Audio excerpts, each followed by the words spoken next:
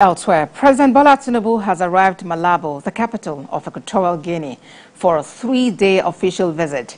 President Tinubu's aircraft touched down at the presidential wing of the Malabo International Airport at about 2:07 p.m. local time and was received by the Prime Minister of the country, Manuela Botey. President Tinubu's visit is on the invitation of his Equatorial Guinean counterpart, President Teodoro Mbasogo. On arrival at the airport, Nigeria's president received a brief welcome ceremony, after which he headed to the presidential palace, known as People's Palace Court.